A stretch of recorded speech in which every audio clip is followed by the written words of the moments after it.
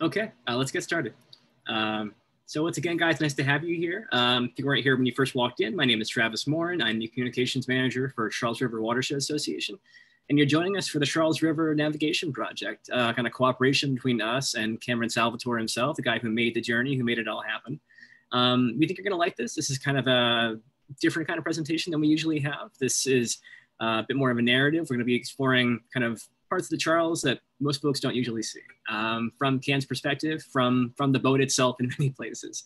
So without further ado, I'm going to kick it over to Cam, and yeah, we'll begin the presentation. So take it away, Cam. Hi everybody. I'm Cam Salvatore, and thank you all for coming. First and foremost, happy to do this with y'all with the help of Charles River Watershed Association. A little bit about myself. I was born in Massachusetts. I went to school at Tufts School Museum of Fine Arts. And since then, I'd lived in New York City and a little bit in Los Angeles, and finally returned a few years ago, and then now live in Watertown, Mass. I'm gonna have to, pardon me for a moment. I just got to,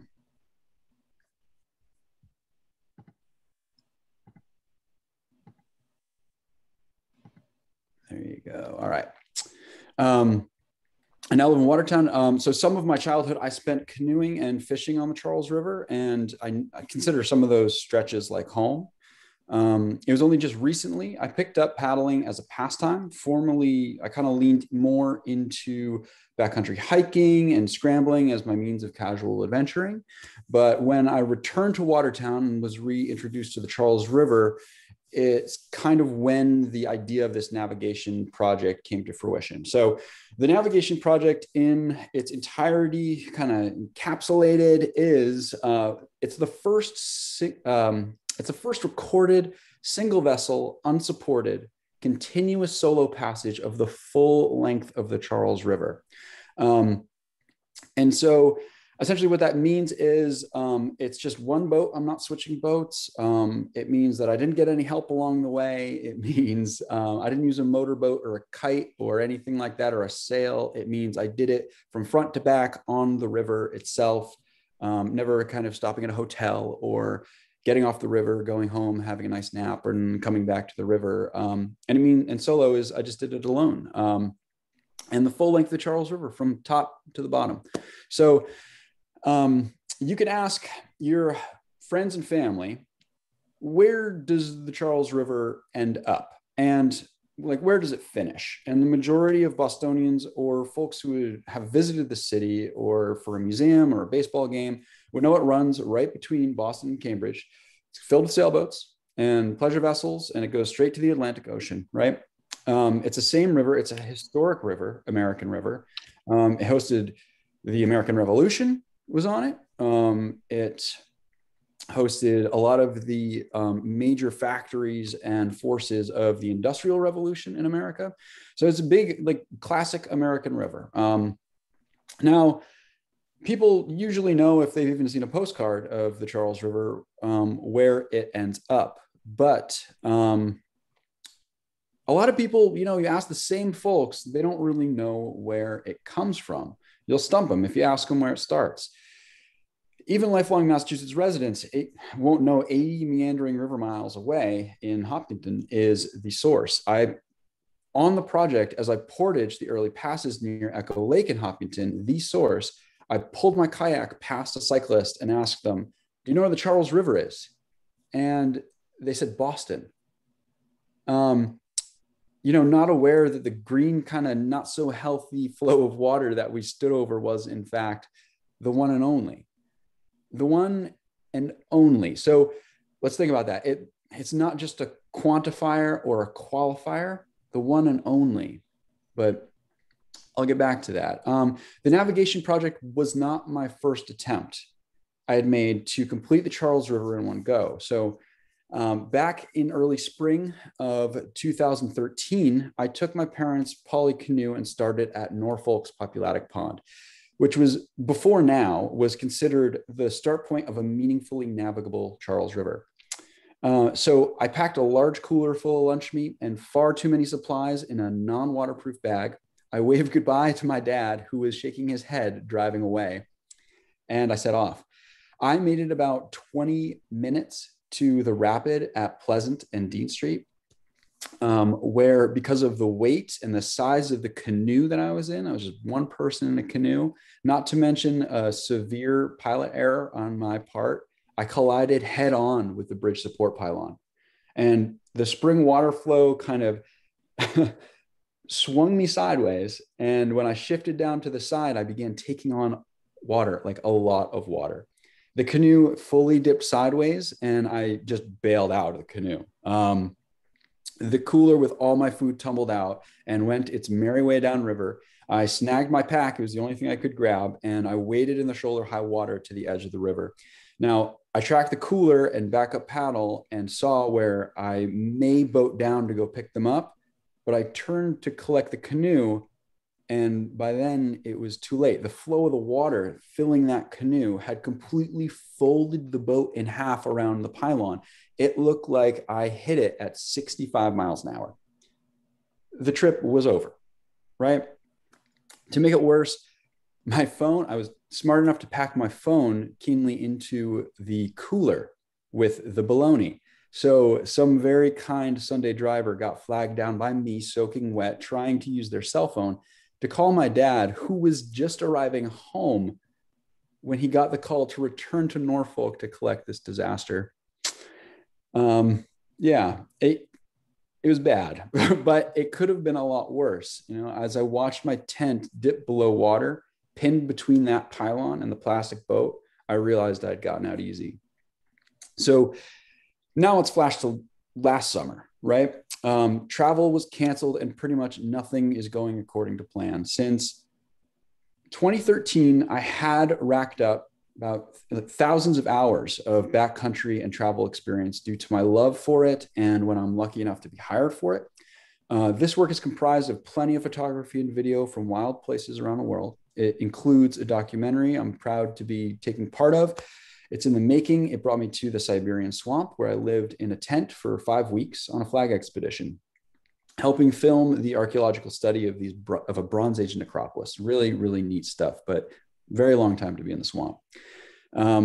So not being able to leave the state safely now, right? In 2020, like other folks not predisposed to sitting still, I was beginning to wilt. The memory of my failed trip at this time, now living in Watertown, just kind of bubbled up to the surface. And I believe with the experience I had gained, I was able to take it on. So I used what I learned from my friends on expedition, and I did the research first and tried to get a clear picture of what I was in for before just setting off with a cooler full of baloney. My research initially led me to the lovely folks at the Charles River Watershed Association. They provided the most up-to-date conditions of the river and some of the challenges that I would be facing, namely, in August, severe drought and extremely low water due to the drought, but also to invasive flora, not to mention cyanobacteria. When I decided to take this trip, there was a 6-month bloom of cyanobacteria, or it had lasted, the warning would drop from, it was mid-June to I think mid-December, until the flag went down. So it was an issue, and they're knowledgeable enough that they would let me know and gave me all that information as I was going so I could be careful and safe on my trip.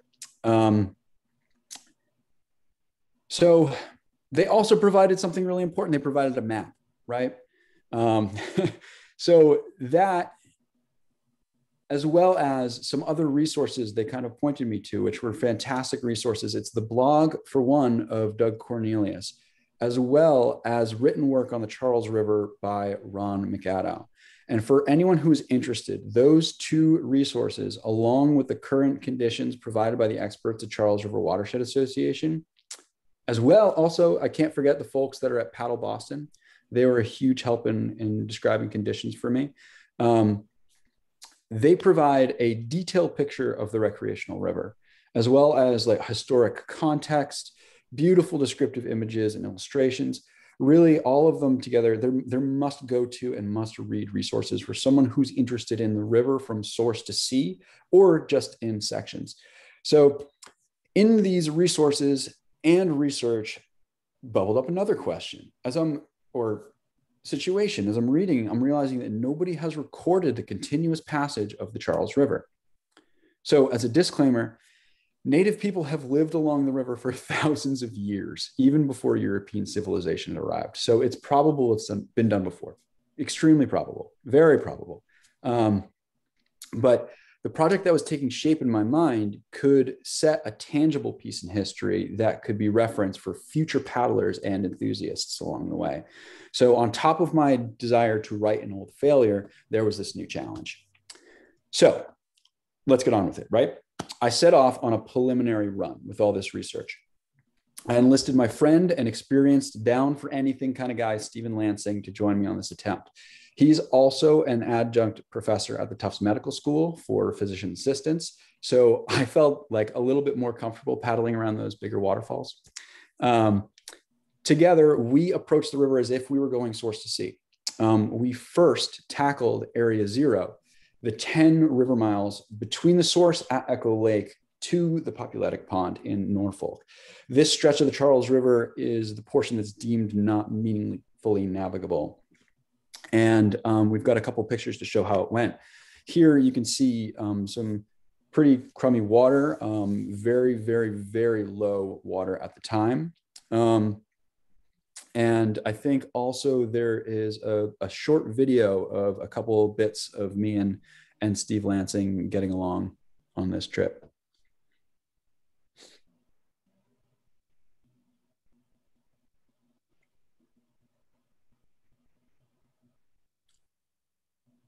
So I'm having a bit of trouble hearing it. Can anybody hear that video? So essentially I'm describing here, this is the very bottom of the Echo Lake Dam, and just past it, this is 100 Deer Path Road. Just that direction is Wildcat Dam. And you can see as I'm referencing down, there's less than 4 inches of water there. Essentially, it just kind of covers up my toes as I was going on. So Steve and I are trying to pull these kayaks through this area. You know, look at this, does not look like the Charles River of, Bellingham Meadows or the Lakes District or anything like that. It's essentially a small running creek. And yeah, so I'm trying to, at this moment, I think, just describe how low the water flow is. That is the dam that we had to drop our kayaks down. And there's just zero water flow running down it. I think Steve's up under that bridge somewhere under 100 Deer Path. Here is, I want to say is the Medway Dam, West Medway Dam. One of the many portages that you kind of have to drag your kayak over as we're going along. Some places are a little bit better than others. You can kind of drag there's enough to float your kayak, but not sit in it as you're going down this portion of the river. So easier to pull. There's Steve there, making his way ahead. This portion right here is Medford Pond. So this was by far the most challenging bit of Area 0. You can see the amount of mud that's there, almost no water. The consistency is kind of like walking through frosting. And it is extremely challenging to get through. We were seriously inching along. And finally, we were able to get to a little bit more water flow very, very, very briefly. And it kind of continues like this. You know, you go from barely paddleable water to pretty much absolutely nothing at all. There's hundreds of obstructions that are kind of blocking the way. You have to take your kayak out so many times to drag them over. I think in the later bit, you'll see some of the obstructions I'm describing. But eventually you do get to paddleable water and it becomes a little bit more of a smooth ride. That's just a small aspect of this preliminary trip that we had taken,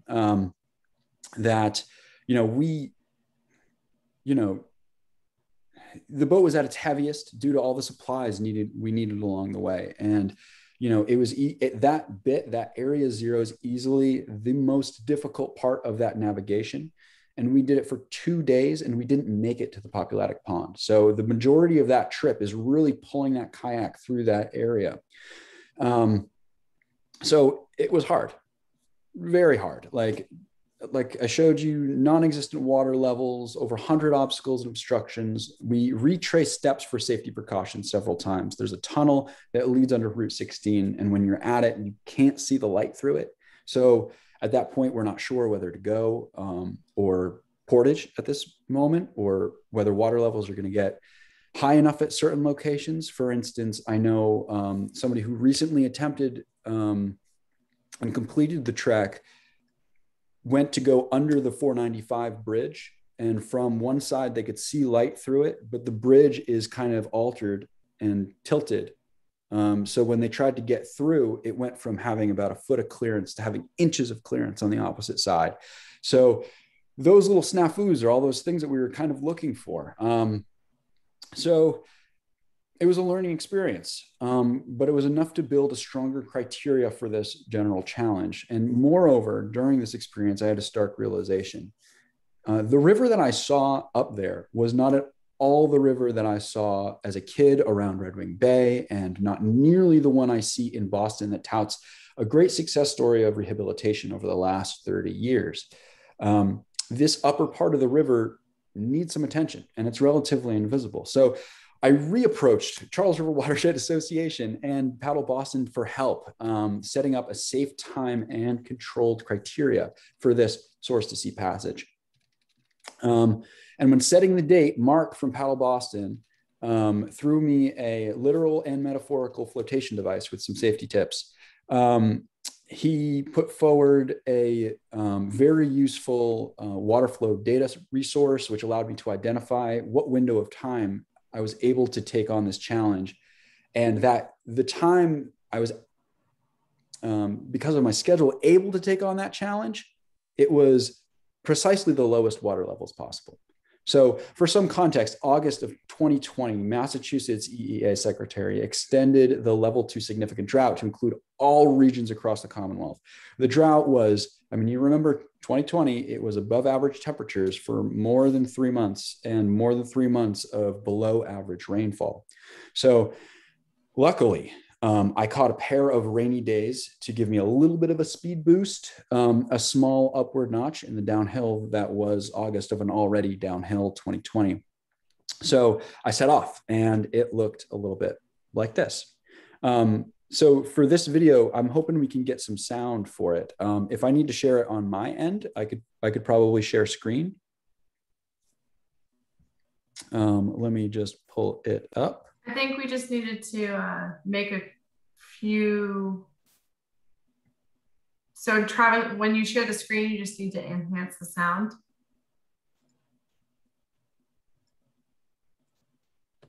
I think we got it, Cam. Okay, cool. Good old technology. I know we've been using Zoom for. Yeah, for every Zoom call there is finally doing something. Oh, here I am. No, let been wanting to do for a while. Full run on Charles River, source to sea. Hasn't been recorded as time yet, so I'm gonna be the first. But the reason people don't do it and don't do it in summertime is because this is what the beginning looks like. It's not pretty. Pretty much sloshing through some pretty deep muck. It's pretty smelly. So as I trudged through this little bit in Hopkinton, I just wanted to answer some of the questions that I got immediately, most of which was why. Yeah, I've been thinking about doing this for a very long time. There's a story involved, but I'll get to that later when it's a little less treacherous.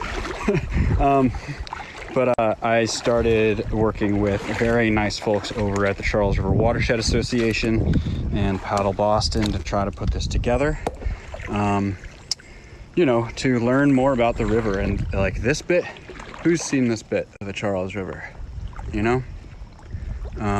Not a whole lot of people bother to get in here. And you know, it's worth showing. Kind of want to know more about the river, know more about like the pollution in the river. You can see a nice little tire in there. You do a little you know, age analysis on that maybe, and see when that thing arrived into the river, or at least you know, ballpark. But and to learn more about myself, you know, get into some hard spots and try to figure out my way out. Hopefully not too hard. Stay tuned for more pretty stuff, hopefully. All right now we're on the other side of Wildcat. You can see the street right there. That's 100 deer path off of 85. And now we're dropped down a steep little dam right over there for portage, and then came into this stuff. And let me tell you about this stuff. It's the most, I don't know. It's like you know, it's the Siberian stuff, you know, real boot sticking mud. You go straight into this stuff and you don't come out. Yeah, look at that.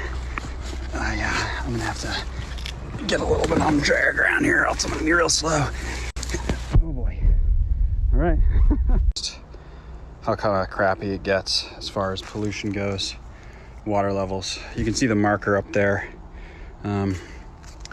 And I don't know, it doesn't really do much. There's only about that much water, you know?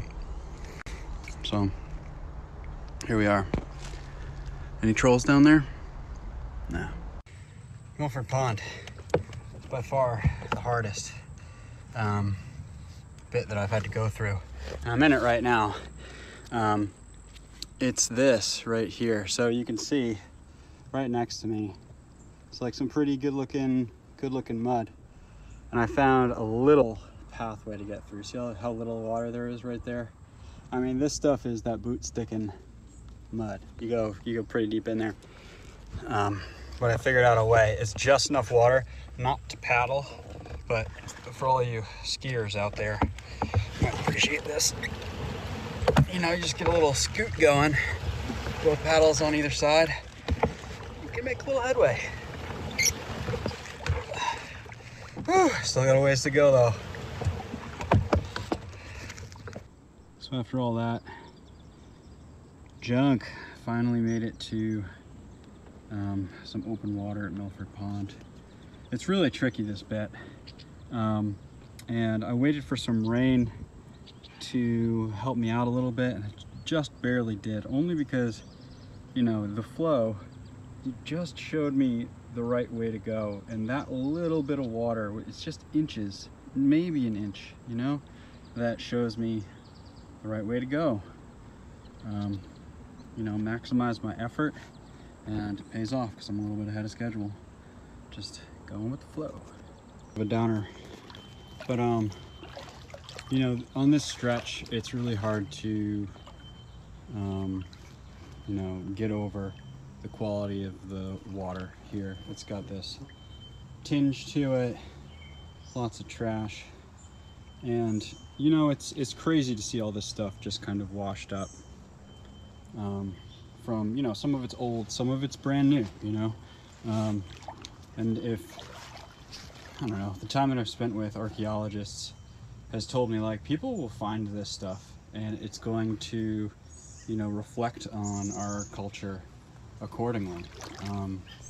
You know, this is stuff that's here and has been here for a long time. For instance, see what I got there? That looks like it's been here for a while. Anyhow, if you can get over that bit, and we will shortly, we'll be getting down to the spots where they have been actively cleaned and they have been, you know, very well taken care of thanks to people who care. It will end up looking better, but this part in particular is just kind of overlooked as a piece of the same river. So, yeah. All right, so this is the Route 16 tunnel. I came all the way through to the end here, and Yeah, pretty creepy. And what makes it even worse is that it's a really great habitat for spiders. They're pretty much all over here. Wait, you'll see this. So those orb weavers, they're just lining the walls. Those are all spiders. Yep, look at that guy. Woo! Not an arachnophobe's best or favorite place, this tunnel. Look at all of them. They line every 10 inches of the walls. Bit of a downer, but just after the 2 tunnels, the quality of water just kind of sharply drops. It's got a tinge to it and lots of trash.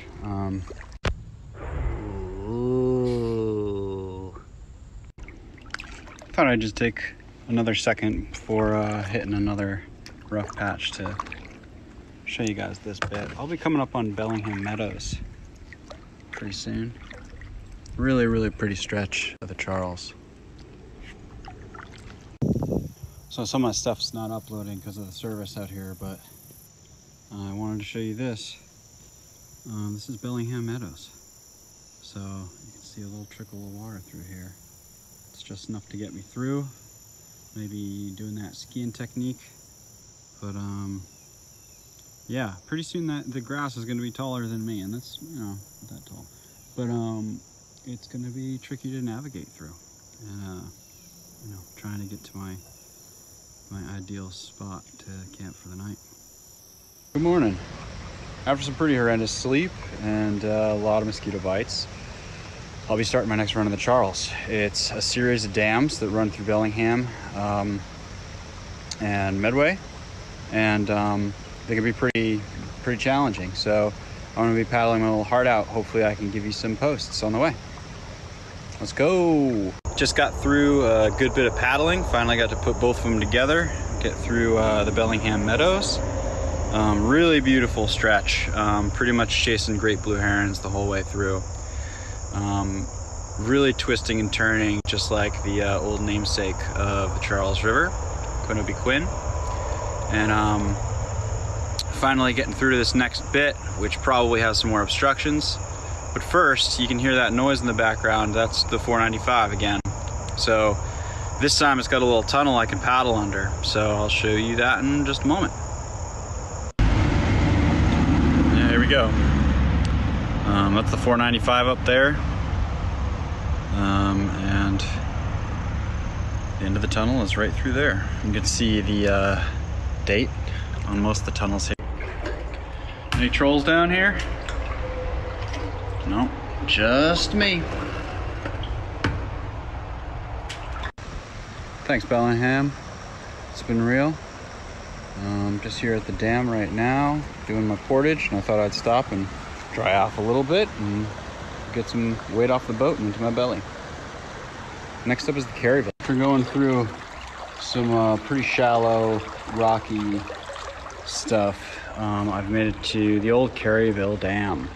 And this place, I believe, got torn down in 2016, and this is what's left. So this is a pretty classic obstruction that I've been going through all day today. There's like nearly 100 something, not this big or anything, but you know, times where you have to get out of the boat, pull the boat over the thing, and then you know, put it back in on the other side. What's different about this one is that somebody left the boat here. Here's another picture perfect set of obstructions. No way under these guys, so we're going over, and lifting this boat over and over again takes a toll. That's why the first 2 days of this endeavor are the trickiest. But man, it's real pretty out here, isn't it? Last big portage of the day, the Medway Dam just finished up. Smooth sailing after this, maybe? Made it to Lake Populatic in Norfolk. Beautiful place. Usually this is where people would start if they're trying to do the majority of the river. The next bit is especially nice. 2 paddles all the way. Good morning. So as I'm making some headway on a different stretch of the river here, it actually kind of looks more like a river. And I could put my paddles together, maybe get some speed. Before it wasn't so easy going, and a lot of that's because of the drought situation that we have in Massachusetts. I say as the sun just starts peeking through and blaring down at me. But a lot of the past 2 days has been very low water, if any water at all. And a lot of the areas that are supposed to have high water, like Populatic Pond and also Box Pond, it's filled with vegetation, essentially filling in some spots and slowing my progress to a crawl. This kind of happens for a lot of reasons, one of which is the runoff from people using their, filling their pools, watering their lawns. It'll run off the lawns and into the watershed, bringing a lot of nutrients, which act as fertilizer.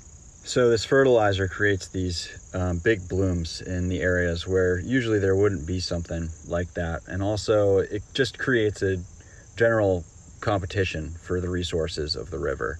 And, it can also lead to some other more nefarious stuff like the cyanobacteria. Haven't run into any of that yet, but I'm told that it's pretty much likely that I will. In any case, paddle on. Coming up on this bridge, I just wanted to show you how much swallow activity is going on. I love these birds. They're so cool and fun to watch. I'm not going to stay too long. I don't want to bother them, but pardon me as I just back paddle here. I'm approaching, well, I think I'm in Dover at this point, and this is the most likely place to see river otters, and I'm really hoping I see one. But if you keep your eye out on this low brush here on the side, you can see a small game path, probably from an otter. It's right there. Where are you guys going? Florida? Cancun? Gonna come? Just before the South Natick Dam. Look at that beauty of a bridge. Isn't that something pretty?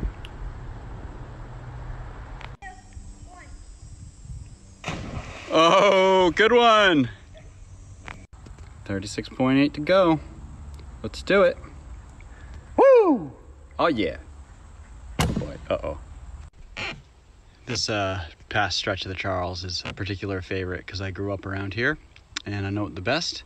This little spot behind me is one of my favorites, rope swing. It has snapped on me before, so I'm not going to give it a shot right now, but I will be back. That leads me to say, I'm most familiar with this bit, but for all the other ones, I relied heavily on resources, much from the maps given by the Charles River Watershed Association, also by the partners with Paddle Boston. They're fantastic resources for anybody that wants to get on the river, and it's a beautiful Saturday to do it. You should be doing it. Go for it, man. Woo! Oh yeah. 9.5. 9.5? Yeah. Ah, not quite a 10.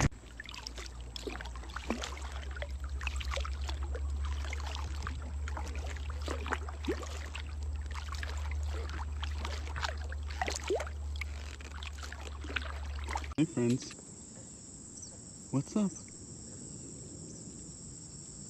Yeah, I'm just passing by. Hey friends. Oh man, that little one's so cute. Oh, later. Beaver. Oh man, I didn't see him at first. Look at that little guy. Look at him move. Good morning, 20 miles to go. I'm doing a different stretch of the Charles today.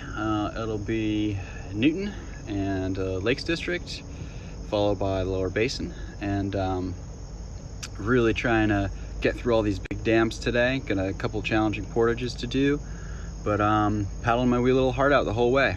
Ideally, I'd like to finish tonight, but I don't know if that's gonna happen. I'll keep you posted as I go though. Paddle on. Man, this one was not easy. Horseshoe Dam.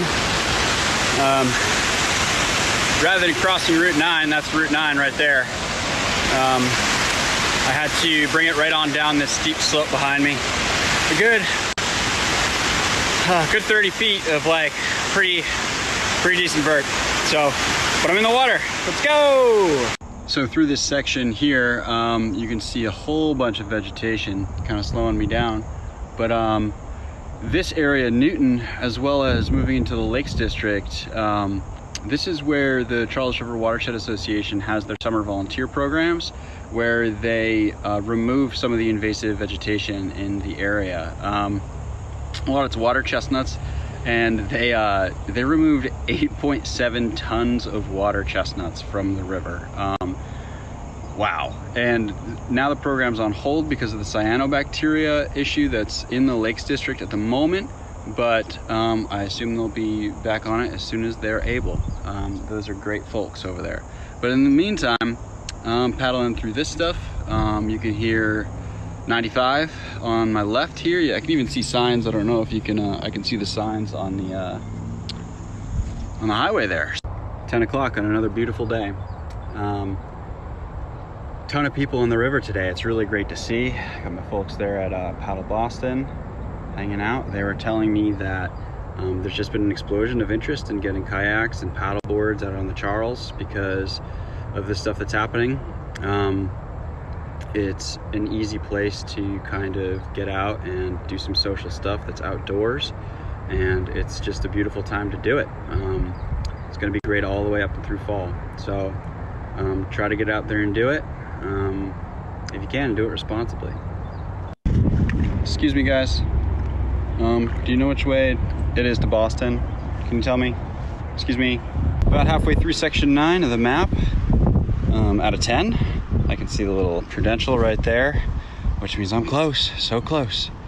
I think I'll probably be around 5, 6 o'clock, but I'm not sure yet. So once I get into that last section, I'll have a good idea of how long I'm gonna be. I'll keep you posted. So behind me is the Herder Park launch, and that means I'm in the final section, section 10 of the Charles River, and I've got 5 miles to go. So definitely gonna be completing this today. I think between 5 and 6 o'clock, I'll be getting through the locks, and then I will come back through up the Charles River again and stop at the Esplanade and rest my tired arms. So I'll be in touch in between then and now. Thanks for following too. See ya. So this view is a little bit different than the rest of the stuff. I'm in Boston proper now. Hey, so pending I get through the locks okay, and everything goes off without a hitch, from here, I'll be posting all the criteria for this feat and making sure that it's available for anybody else that wants to try it. I'm sure that come high water, there's gonna be some faster times clocked, mine included. So I did want to say, if anybody does want to make an attempt like this, feel free to reach out, ask me any questions you want to ask, and also I would encourage you to do it not just for yourself, but to try to bring a greater awareness to the upper parts of the river while you do it. This kind of stuff everybody sees, and it's a great success story, but we really need to get some attention to the more invisible parts of the river. That's part of the reason why I did it, and I hope it lives on. Right, something unexpected. The locks are closed until next week. So I'm gonna pull the boat out of the water and I'm gonna just dip it in on the opposite side, and I'm gonna have to portage. So I'll hopefully find a way pretty quick, and I'll let you know how it goes. So I found a way from the locks, which are right behind me there. I just kind of crawled up a dock here, and then I'm gonna put in, there it is, it's the Boston Harbor. Oh, it'll be so good. When there's a will, there's a way. Let's do it, let's go.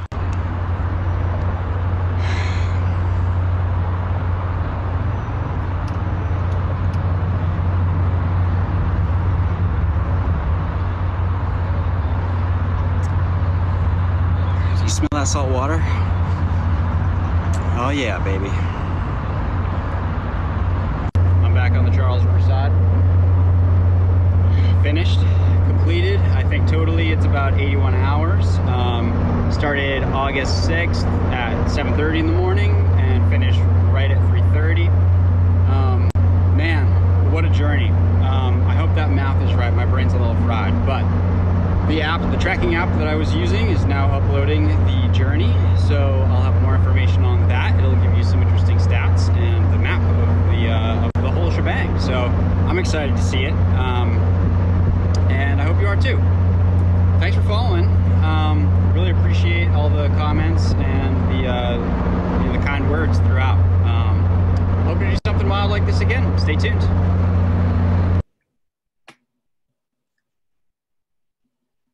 Right, so there it is. It was muddy. It was covered in spiders, mosquitoes, and poison ivy, but it was an absolute beautiful experience. Wildlife from otters to deer, beavers, a ton of birds, and the birds were amazing throughout the entire trip. I saw for the first time a black-crowned night heron. I didn't know those existed, first and foremost. It looked like a Pokemon. It was really cool. I saw the invasive water chestnut. I saw blooms of cyanobacteria in the lakes and lower basin.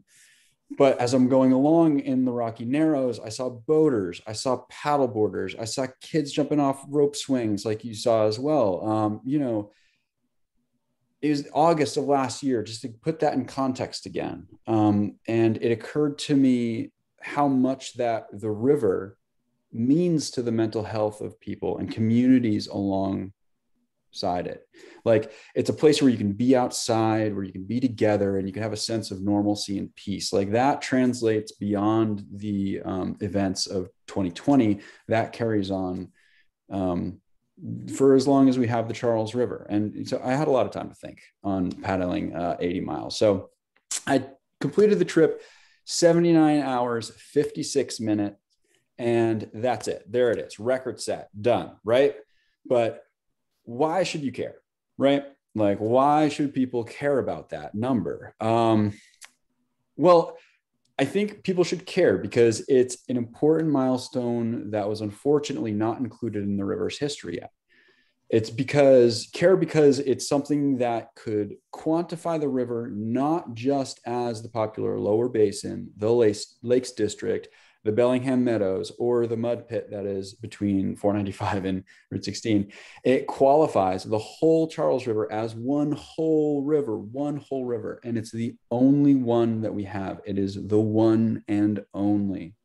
So I'm not a super athlete. I'm not nor am I a scientist with like a huge wealth of knowledge on the life cycles of the river, but I have seen the river as one holistic unit. And I've seen and can share the disparity between that success story that is the lower basin over the 30 years and the condition that is currently in the upper river, which is right. The upper river, it's not so much a sailable river, but it is a habitat.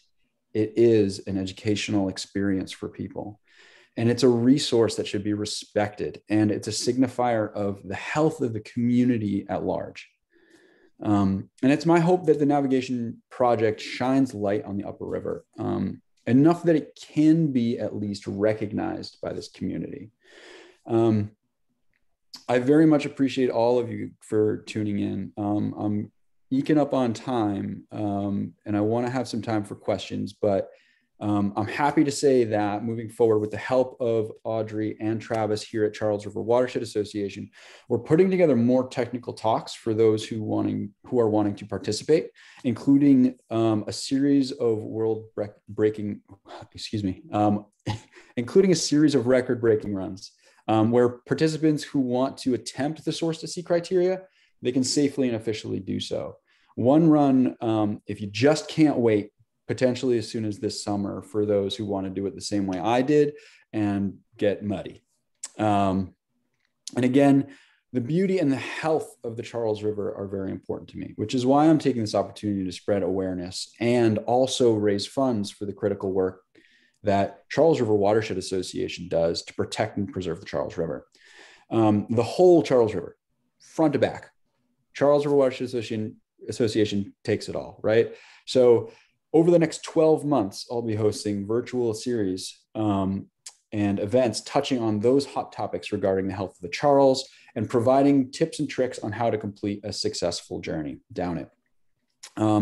I will also be reaching out to businesses and individuals to sponsor the 80-mile competitive journey next spring. This is where I'm hoping to get folks who want to smash the record involved.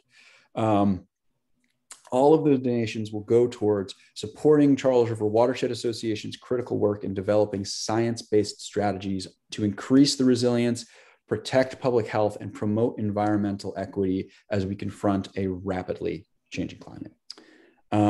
So yeah, now if anybody has any questions, I'm happy to take them on. I think the process for this, Travis, what do you say? Are they inputting in the chat or? Yeah, folks. If you have questions for Cam, we'd love to just drop it in the chat. We can read them to him and kind of get his take. I know I've got questions, so if you guys don't want to jump on that, I certainly will. Yeah, some of the more technical aspects I will be covering in some of those later talks. We got one on here already. So this is from Jennifer Selesky. She's curious, how many dams did you have to portage around? Did you have to carry the kayak or did you have wheels? I had wheels. That's part of the object support of the criteria. The amount of dams, the correct number is escaping me. I want to say it's close to 16 of the dams, but the number of portages that you have to do, getting over all of the obstacles and all that, especially in the summertime when you can't boat under or boat over, it's up in the 70 to 100 range. And I wasn't using wheels for those obstacles, just for the portages, just for some of them actually. Another question here from Sarah Slaughter. Sarah was curious, we saw how low that water level is. She's wondering, would you be able to make it through the tunnels if the water level was higher? No, actually, if there is a point in early spring where the water level does reach a point, you cannot actually go through. So you would need to use another object support, basically go around 495, because crossing 495 is very unsafe, very unsafe. Yeah. With a boat too, could you imagine? By most modes of transportation, it's very unsafe. Yeah, right. So yeah, there is a point. And like I had stated before, there was somebody who had gone who recently took it on. He just barely made it underneath. So it's a good thing that he did some research beforehand to know what was available, or else, again, it's kind of trip over at that point. Gotcha. Another question here from R. Simmons. This one's interesting. It says, do you think increased traffic in the upper river will hurt the environments and habitats of animals and plants? How can we experience the beauty of the river without leaving our mark? I guess wondering, if taking to the river and doing this trek is counterintuitive and might disturb the environment. I don't think that this trek is for everybody. I think that the upper river can be for everybody. I think that there's plenty of opportunities to go and enjoy it and respect it. That there is a huge increase in traffic there. I don't see, it could very well happen. And I think that everybody who is going to visit any part of the river should approach it with a level of respect. And that goes for wildlife, for packing out what you carry in, all of that stuff. You can take these precautions and still utilize a resource and not destroy it. And that essentially is the kind of awareness and education that needs to be provided to people that, places like Charles River Watershed Association can take on. So. Absolutely. I agree wholeheartedly. This one, I think everybody's wondering deep down, from Maggie Wolfson, did you ever find river otters? Did you ever I saw some, them? Yeah, I saw some, but they're out of water for a second and then they dip down. So far too fast for me to capture on camera, unfortunately. I do want to take my professional rig out and just do get some proper shots of the river otters, but because they're so darn cute. We can all agree on that point, I think. From Tom McLeod, what one principal recommendation would you make to anyone contemplating this journey? Do your research, for sure. Do your research, check the existing conditions of the river. Because if you're planning this trip and there's either too much water, like we discussed with the 495 bridge, or there's too little water and you're not physically able to make that trip, dragging a canoe so far, those are both game changers. You know, my earlier story of going in a canoe and destroying that canoe is, you know, just lack of preparation. So definitely do your research, go a couple of days before and see what the actual conditions are, not just, you know, hey, it rained 2 days ago, I should be good. But just, you know, if you're going to do area zero, definitely do a little field work beforehand. This is a good one here from Sarah Slaughter. Does CRWA, EPA, or U.S. Geological Service or someone else do water monitoring in those upper reaches of the Charles? We do have a water monitoring flagging program that we collect regular samples and determine if the water is deemed safe for boating activity based upon cyanobacteria levels and things of that nature. I will drop the website for our flagging program here, which we recommend folks check if they plan to be out in the water, if they're going to be recreating as Cam did, you know, because cyanobacteria that's something you want to get involved in. If you have pets, if you have small children, you want to keep them away as far as possible. So good to be aware, and folks are monitoring those areas and making sure the information is out there and available. Yeah. Oh, also, before I get another question, I just want to apologize for my pronunciation during the video. There were a couple misses on the quinabiquin and cyanobacteria on there. I chalk it up to just being extremely tired. I think you're allowed that. Yeah. Let's see, it's from William Goodwin. I live along the river in Medway and it's generally navigable and full of wildlife. You picked a tough time of year, he says. Yeah, great stretch.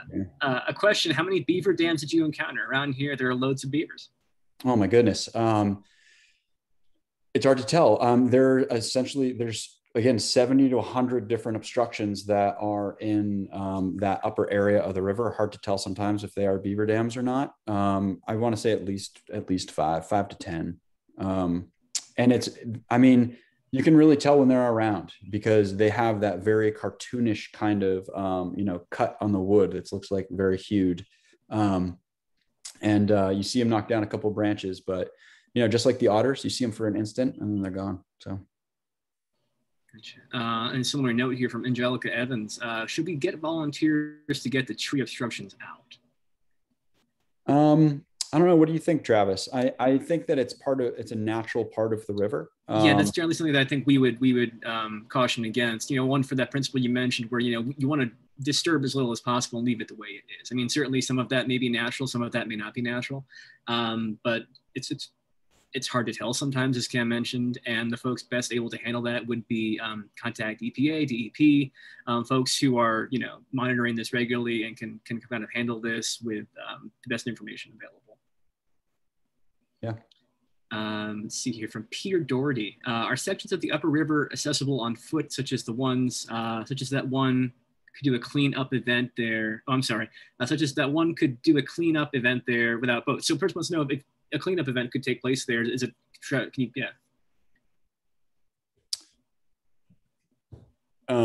So it's hard to tell. I'm not sure exactly what area you're referring to. I think it was around the Lakes District. So without a boat, I think, yeah, arranging with Charles River Watershed Association, they would find a way to get you all there during a cleanup event. Is that am I answering that correctly? Yeah, well, a person may be referring to, we do an annual Charles River Earth Day cleanup. And they might be wondering if there's parts up there that can be gotten to on foot that folks could clean up if they wanted to. Got it. Yeah. Let's see here from Melissa Duncan. This is a good one here. Says, you mentioned early on in one of your videos that one of your motivations for this trip was to learn more about yourself. Did you find that was true? Any takeaways you would like to share with us on how this sort of experience can affect the adventurer? Let's get you on the therapist couch. Oh yeah, Melissa, thank you. Okay, so I learned that I would probably do it again. I think, you know, a challenge is always good for me, and I feel like getting through this one in particular, because I had such a tumultuous first go at it, and having that victory, I think like really, really set me up in a happy place and makes me want to get out and do more challenges. So I definitely learned that, resilience, but also with, a little bit of research goes a long way. That's all I got for that. Unless we want to go like, back to childhood. And... Yeah, tell us about your mother, Cam. Yeah. she's on here, actually. She could tell you about. Oh, hi there, Mr. Salvatore. Thank you for joining us this evening. If you have a question for Cam, we will ask it for you. Let's see, from Mark Alito. Apologies, Cameron, better late than never. Hoping copy presentation will be sent out. By the way, Ella Bean offers guided short trips out on the river, up dead in the rec center. Yeah, good thing to mention. This will be quiz is being recorded. We'll be putting it on our website in our past virtual events section. And this was such a big list of folks who wanted to watch this. We'll probably be emailing it out as well. So anybody who registered will get this, and you can watch it at your leisure. Another one from Sarah Slaughter. Sarah, how easy is it for other people to get out in the river for short or long trips?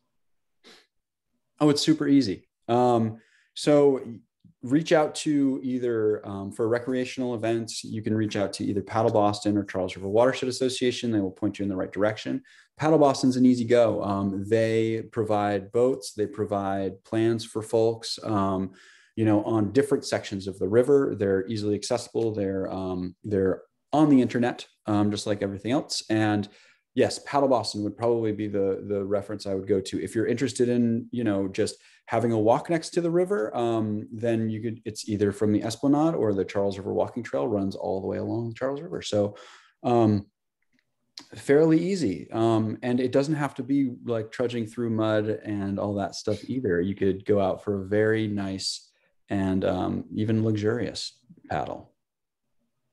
I've got one for you, Cam. Was there ever a moment when you were out there where you obviously not the first attempt, the first attempt is a little bit separate, but that second time where you were out there and you thought, was this such a good idea? I was watching your video, one of the points where you were trekking through the mud with your high waters on, you're referring to it as Siberian style mud, and you really couldn't see the water. Like had that been me, I would have thought to myself, I kind of want to go home. Was this the best idea?